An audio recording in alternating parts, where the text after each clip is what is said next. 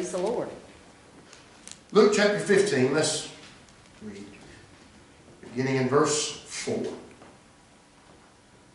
Luke 15, verse 4. What man of you, having 100 sheep, if he loses one of them, does not leave the 99 in the wilderness and go after the one which is lost until he finds it?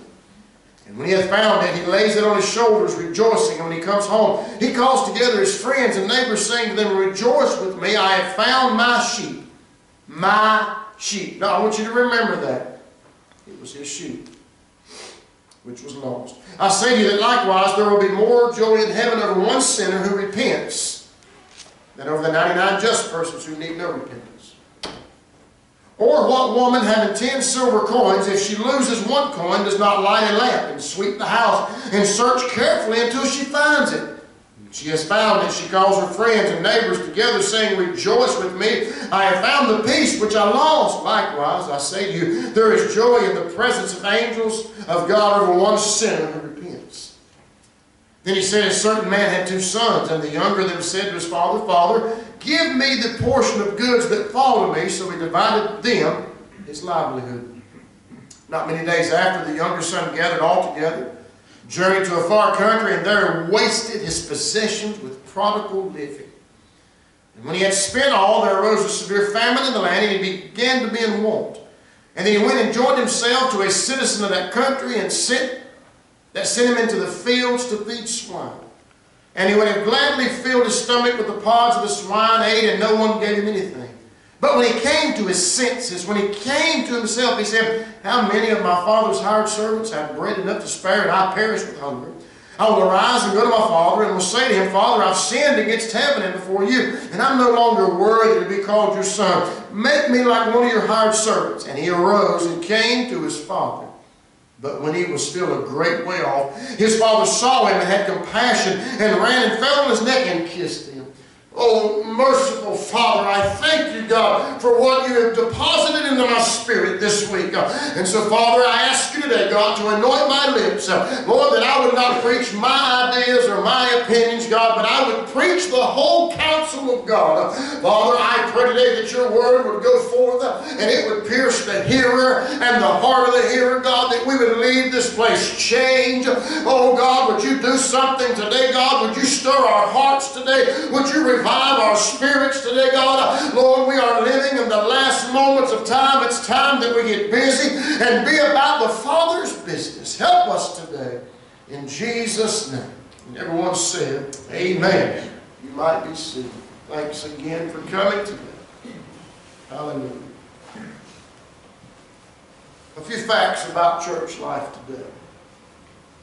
If no one's being saved in the church today, the church is dying. If no one in the church is evangelizing, we don't have a future. If nobody's bringing sinners to Jesus, soon the church doors is going to close.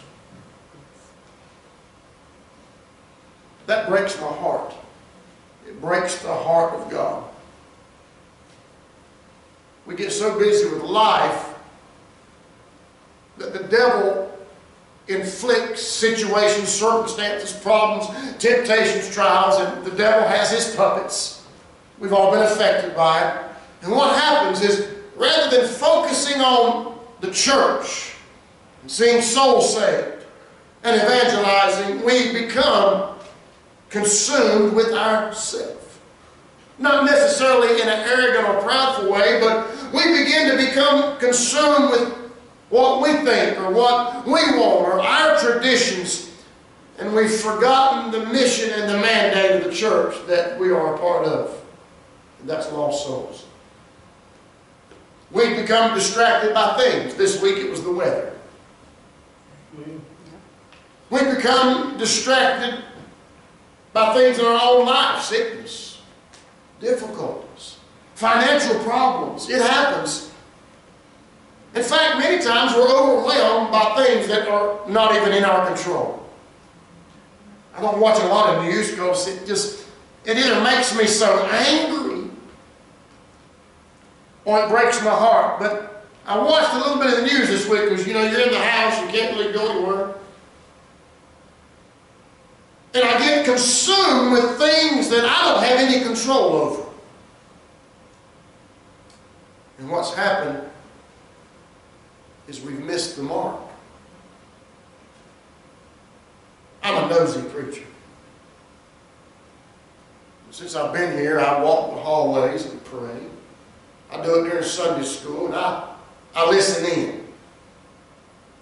And the devil's got us so sidetracked and heartbroken and overwhelmed and burdened and beat down. The devil's good at those things. That I seldom ever hear cries and prayers of people calling out to God for Him to save people. I rarely ever hear the cries and the prayers in classrooms and prayer rooms of people crying out to God to raise up some youth leaders, to send teenagers and young people to our church for teachers, for our children, for laborers in this last day. The Bible, Jesus said in the Gospels, He said, don't pray for the harvest, pray for laborers, because the harvest is already ripe. And what the devil's done in our life, and the devil is so good, he's good on his job, he don't miss a day, he's not late, he's always on the job, isn't he? But the devil has convinced the modern church today that if the problem doesn't affect you, if the problem doesn't affect me, I shouldn't be concerned about it. But you let a problem come to my house, you let a problem come to your house, and you want everybody to know about it because you won't help. So what's the problem in the church today? The problem today is lack of souls being saved. That's a problem today. Lack of conversions, lack of people being delivered, changed, set free, healed, revived, and made new. That's a problem. And the greater problem is not many people concerned about it. Why? You know why so many people are not concerned about it? Because so many people think they're okay. That because they prayed a little prayer many years ago, that they're okay. That prayer they prayed can never be lost. One of the greatest lies and deceptions and false doctrines that's ever come into the church is the false doctrine of eternal security. I don't believe in it. It's not supported in Scripture. It's not. Please stay with me today. Because maybe today you've wrestled with the doctrine of eternal security and you believe it not because you read it, because a man told you, then maybe a mom or dad or a grandparent, somebody you looked up to told you. Please stay with me today. Or maybe you're here today and you have somebody in your family that believes that way. We're going to look at some Scripture today that will show us and them that there's some things you got to do to hold on to your salvation. Amen. I hear this all the time. Well, preacher, I'm a good person. I don't hurt anybody. I just stay to myself, and God's a God of love, so I just don't think that God would send me to hell. You ever heard those things? Yep. Jesus said, you must be born again. You must be holy. You must be pure. You must live a sanctified life. You must come out from among them. You must be a part of a church, the body of Christ. Christ said, what do we do? Well, what we need to do today is we must look at ourselves. We must ask ourselves several questions today. I have to look in the mirror and say, Stan, where do you stand with God?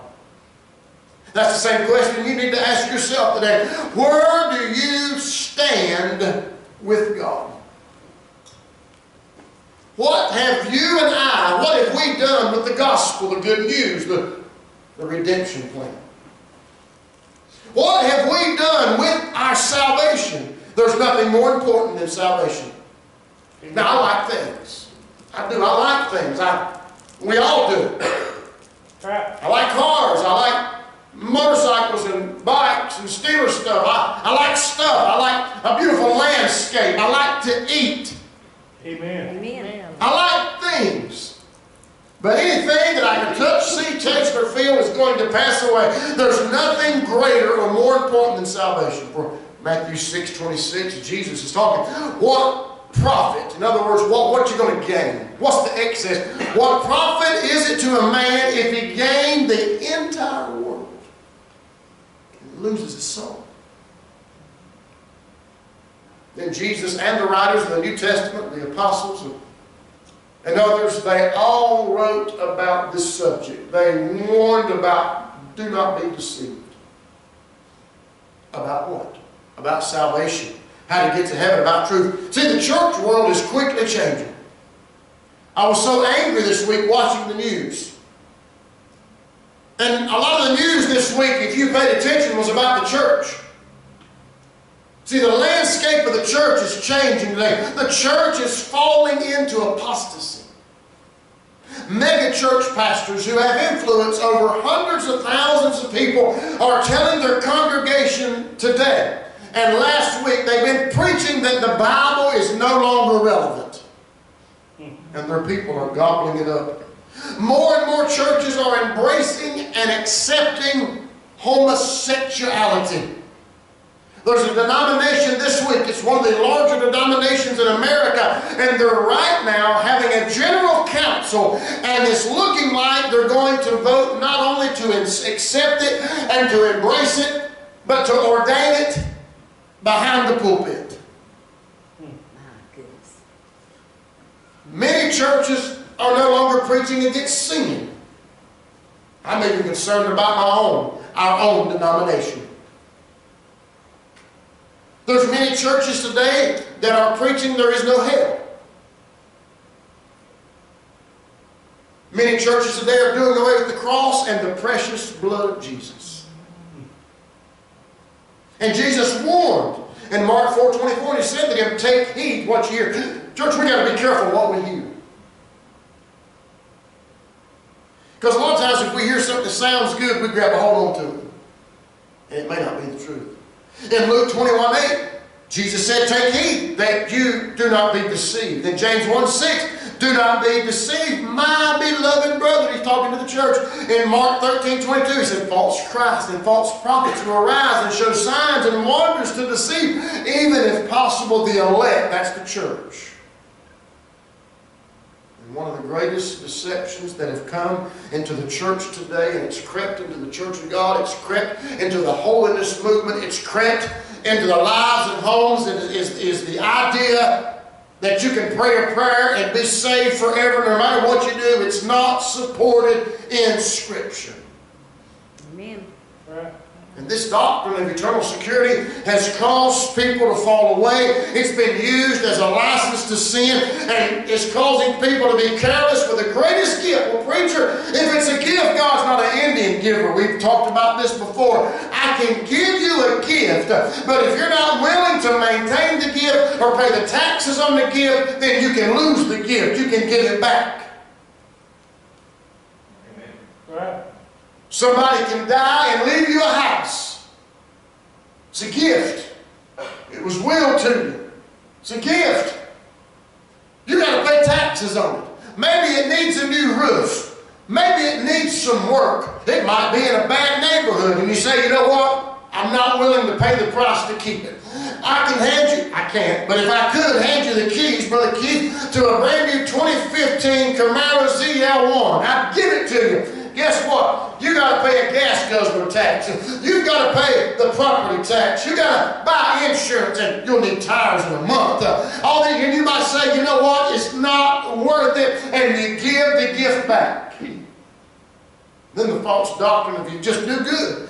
Just do the best you can. I'm doing the best I can, preacher. You know our best isn't good enough. Right. In fact, there's many books today being written, just give your best effort. My best effort's not good enough.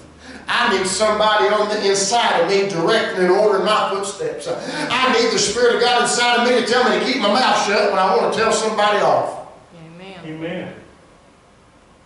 Jesus addressed all these subjects in 20 short verses of chapter 15 of Luke. It's the text we read. Let's look at that today. Jesus begins talking about a man that had 100 sheep. Remember what I asked you to remember? They were already his sheep.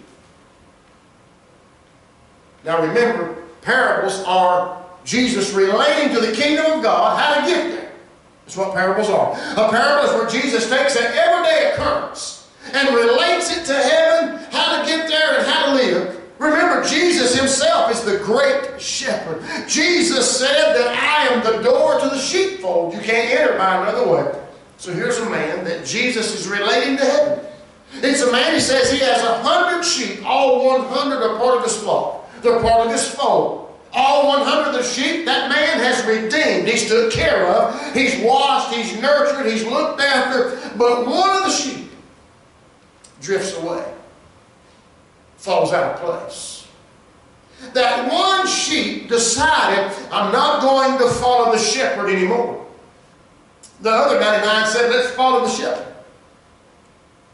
And so this one sheep that decides, I'm going to do my own thing, I'm going to go my own way, this one sheep finds himself now lost. He was once part of the flock. He was known. And now he's apart from the flock. He's lost. He was found. Now he's lost. He was saved. Now he's lost. In Bible times, remember parables where Jesus took an everyday occurrence and related it to the kingdom of heaven? In Bible times, people that owned property dug pits. They dug great holes. And they dug those holes, and at the bottom of those holes, they put sharp stakes at the bottom of it. Because most shepherds did not have their own land. But they were allowed to graze throughout parts of the land. And so landowners would dig these great pits, put sharp stakes and sticks in them, maybe even cover them up, so that the sheep that wandered away from the flock would often fall into that pit and be injured by the daggers and the sharp edges of what was in the pit.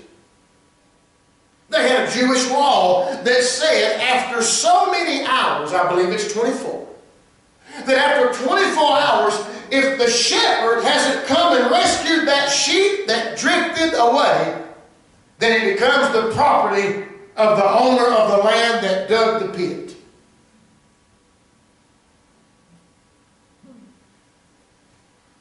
Now in that pit, that lamb that wandered off is wounded.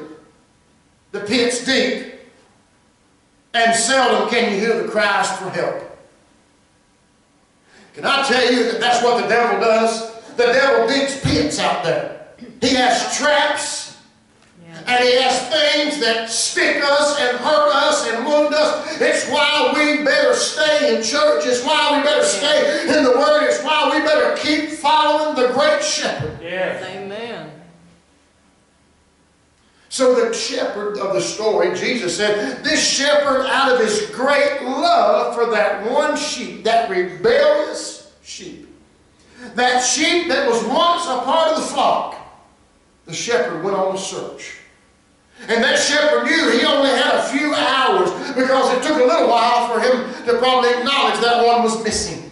A shepherd counted their sheep every night as they came into the sheepfold. So almost a day has passed, and that shepherd realizes, oh, one of the sheep is missing. So he made sure that 99 were secure, and he went out on a search. He began to call. He began to look until he found that sheep. Now please understand, that little lamb would have never ended up in the pit. He would have never ended up wounded. We know he was wounded because the shepherd had to put him on his shoulders. He would never been wounded. He would have never strayed. He would have never got off track. He would have never been apart, away from the flock, if he had obeyed the shepherd. If he had stayed alert, but he came distracted and he wandered off. There are many folks today who were once a part of the flock. They were once a part of the body of Christ. They were once serving the Lord, but something happened that caught their attention and they wandered off. They wandered away. they may still come to church, but the gospel message no longer affects them. They become numb to preaching on sin and hell and get ready. They stop being a part. They stop reading the Bible. They stop praying. They allow hurt feelings. Those feelings cause them to start lingering behind, and now they're in a pit.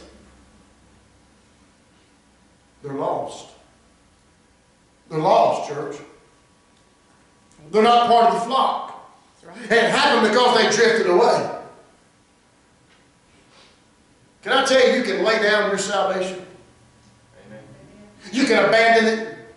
You can wander away from it. But I'm glad today that we have a great shepherd who will search and look and seek for that one that has been lost. He will convict, he will speak, he will call, he will woo, and it's up to you and I to take his hand. Yes. Amen. See, it's up to us that when the good shepherd, knowing that maybe we've backslidden or we've drifted away, I'm so glad that we have a great shepherd who will arrive at your situation. He will come to where you're at. You've been out of contact with God. You hadn't talked to him or prayed with him. You're doing things you're not supposed to do. But I'm glad that because you were once part of the fold, that great shepherd, he'll come and find you right where you are. And he'll reach out his hand and he'll say, let me pull you out of the pit. Let me put you on my shoulders. Let me take you back to the place that you need to be. Yes, amen. It's called pulling you up out of the miry clay.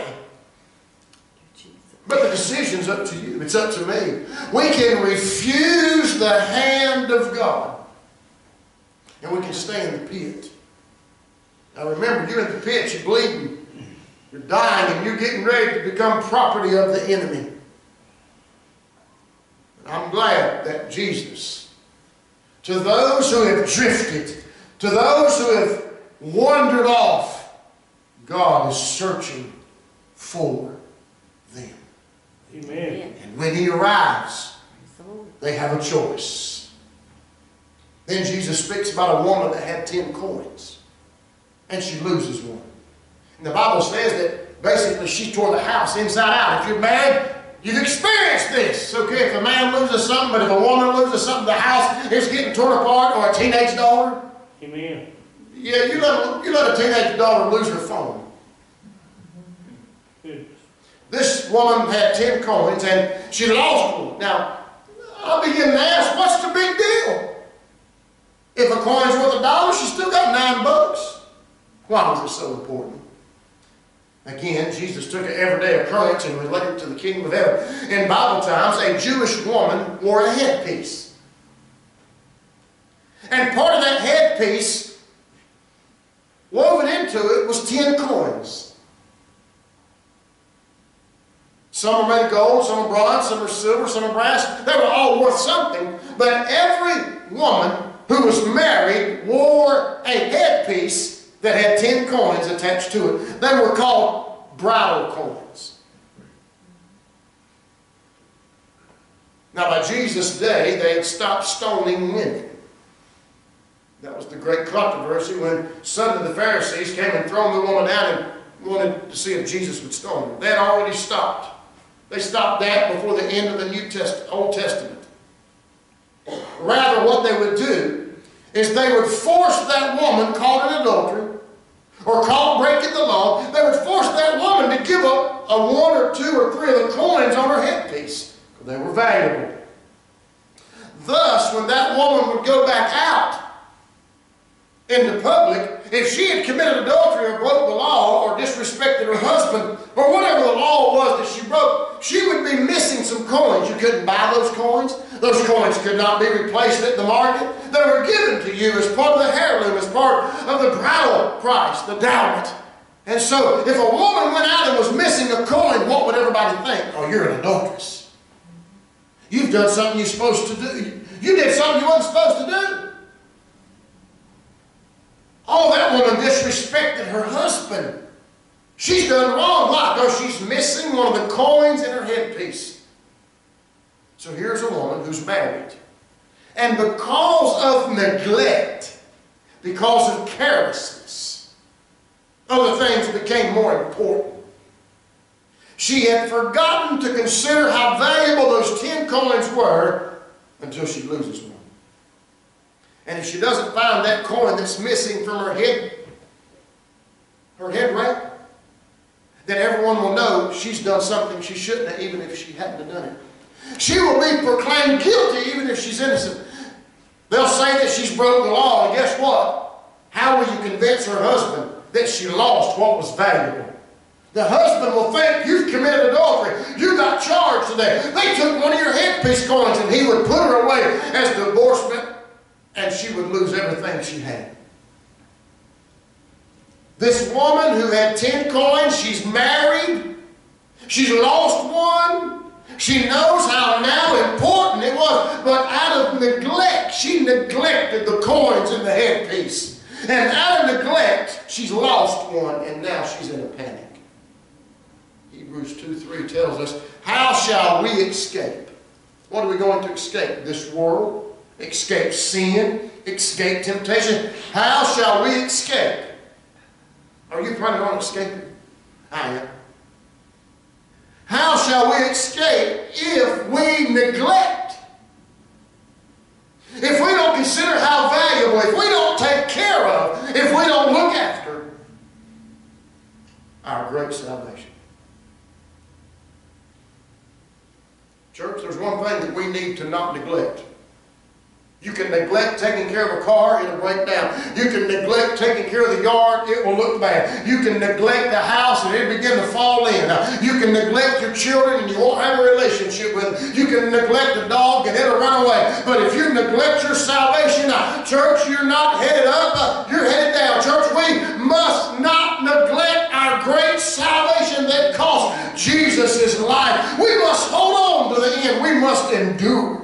Yes. Amen. 1 Timothy 6:12 says, we got to fight the good fight of faith. Lay hold. That means grab a hold to. If you grab hold of something, you can let go of it. Fight the good fight of faith. Lay hold. Hold on to what? Eternal life. Don't let go of it. But when we quit reading and we quit praying and we quit witnessing and we quit evangelizing and we quit following Jesus, when we get lazy, when we neglect salvation, when we let other things take charge over salvation, we've neglected it. There's hope today if you're here and you've neglected your salvation. Matthew 7:7, Jesus is talking. He says, ask, it'll be given. Seek, you shall find. Knock, it shall be opened. And then Jesus lastly, he tells us of a man who had 2 sons. Both are blood sons. Both sons are living in the Father's house. The Father's house. And one day the younger son says, I don't want to follow the rules anymore. I want to do things my way, Father. I'm tired of having to listen to you. I want to be free to do my own thing. You know what that's called? It's called rebellion. He was once in the Father's house. He was once a part of the Father's house. He once sat at the Father's table. He was under the Father's protection, under the Father's provision. He was under the Father. The Father looked after him. But he, out of rebellion, said, I don't want to follow you anymore. I want to do my own thing. And so he willfully abandoned the Father's house. Many today were once in the Father's house. Some have drifted away, some out of neglect, but there's some that are not here today in church. There's some that are not in other churches today because they have, out of rebellion, walked away. Because they didn't want to submit. They didn't want to surrender. They didn't want to do right. So they willfully walked away. They chose sin over holiness. They hung out with the wrong crowd. They listened to the wrong kind of music. They watched the wrong kind of things, and that started the process. But one thing I find about this occurrence with the 2 sons is different than the other 2. This time the father didn't go out and get the son.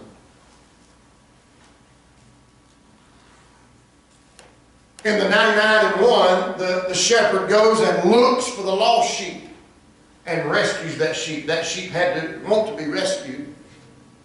The father went and found it. And then the lady that lost the coin, she searched. She tore the furniture inside out. She cleaned the house out till she found the coin. But in this situation, the father did not go look or search or go after the son. Why? Because the son, out of his own free will, chose to leave and do wrong. Deuteronomy 11:26. Behold, I set before you today a blessing and a curse. I set before you a choice. The blessing if you obey the commandments of the Lord your God, and the curse if you do not obey. In Joshua 24:15, and if it seems evil for you to serve the Lord, well, serve somebody else. But as for me and my house, we're going to serve the Lord. But you know what the father did do every day?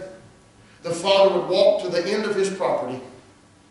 He would walk to the end of that dusty road and wait for his son. The Lord is only going to go so far. The Lord is only going to go so far for people who have willfully rebelled. But can I tell you that Father in heaven and the Son and the Spirit is waiting at the edge of the property. Amen. Waiting for those who have willfully walked away.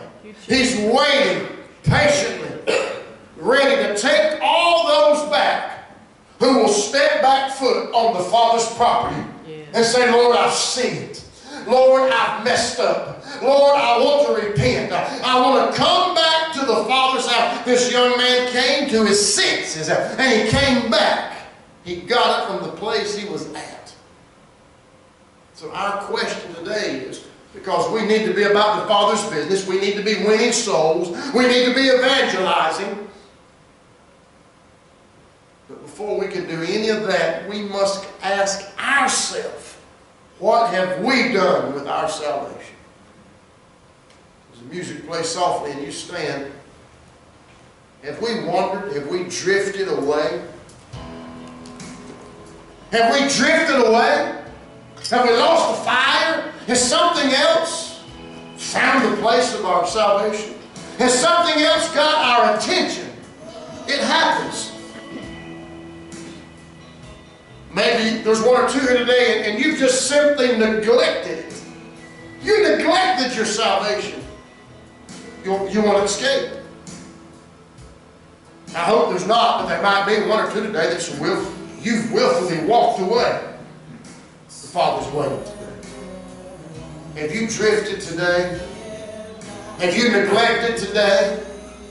Have you willfully walked away? There's good news today. The Father's here. He wants to revive. He wants to forgive. He wants to heal. He wants to restore. He wants to renew. He's calling all home today, spirits, to be a part of His family.